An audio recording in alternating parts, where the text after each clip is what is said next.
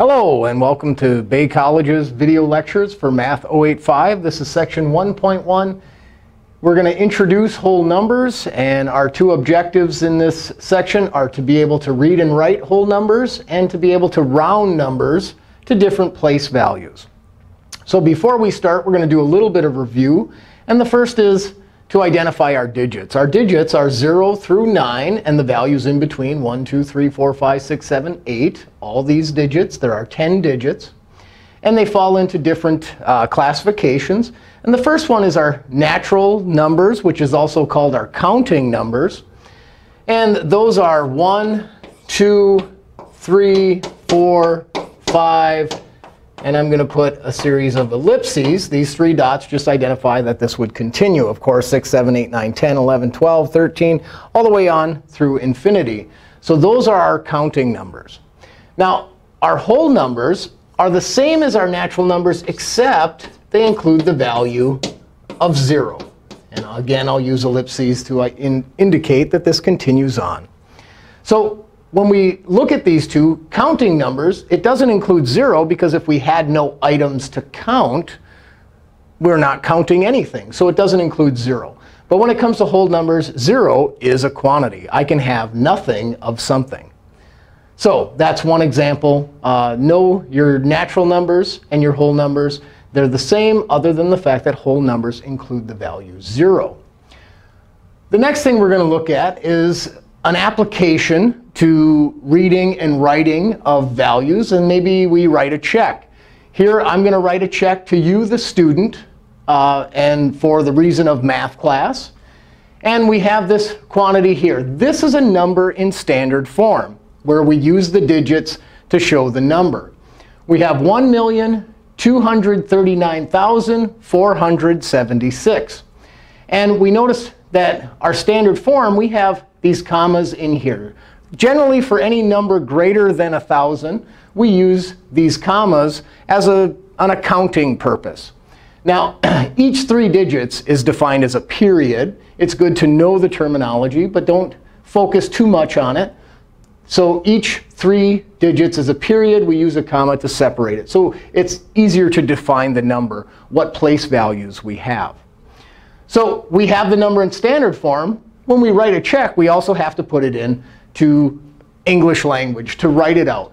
So we have 1 million, and we have that same comma here, 239, oh, I forgot, 1,000. Let me write that in there. 1,000, because we have to indicate the place value. 239 is in the thousandths period.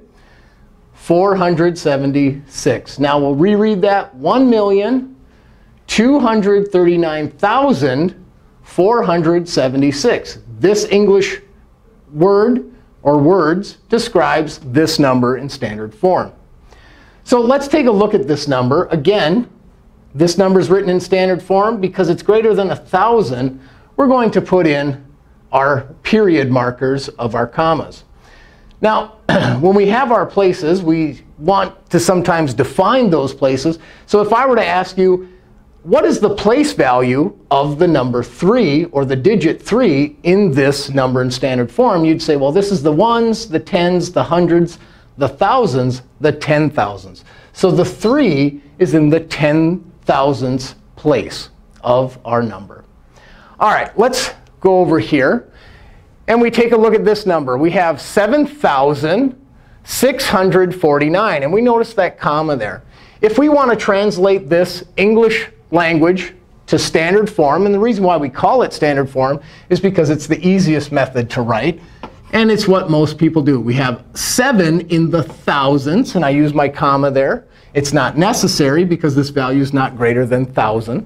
But we're going to have 7,649. So we're able to convert a word from the English language to standard form, 7,649. What if we wanted to go the other way? What if we had 278, and we wanted to write that in the English language? This is going to be your example. This is your opportunity to pause the video, try this yourself, write this number out in the English language, and then try to go the other way. Take this number, 523, and write it in standard form. All right, let's look at rounding. If I were to ask you to round the number 873, that wouldn't really make sense because I haven't identified what place I want you to round it to. So when we want to round a number, we have to identify what place values. Do I want to round it to the tens? Do I want to round it to the 100s or the hundreds? So first thing I'm going to do is I'm going to use a number line to represent this value. If I were to put this value on the number line, well, I look at my number line, and it only has tick marks that are separated by tens, 800, 810, all the way to 900. So I want to estimate where would this number fall on this number line. Well, since it only has ticks of 10, I want to round this to the tens place. So if I'm going to round it to the tens place, I have to look at the value to the right. The value to the right is what we use to round our number. So if I want to round to the tens, I look at this number. If this number is less than 5, I round the number off or round it down. So it's approximately 870. This number is close to 870. I round it down. So if I go over here, I could say it's about right there, 870. Actually, because I know I rounded it, it'd be a little bit to the right on this particular number line. Now, what if I were to round it to the hundreds? This value right here. I have to look to the right, and the value is 7, a value greater than or equal to 5. So this tells me I'm going to round the value up. So if I'm rounding to the hundreds in this example, I'm going to round it to 900. And if we look at our number line and my original placement of that estimate, I can see on the number line that it's closer to 900 than it is to 800. So that's why we would round it to 900 in this example. All right, I want you to try for yourself to round 448, round it to the tens place. I underline the tens. And then I want you to round 24,872, round it to the hundredths place. So try these on your own, and good luck. Thank you.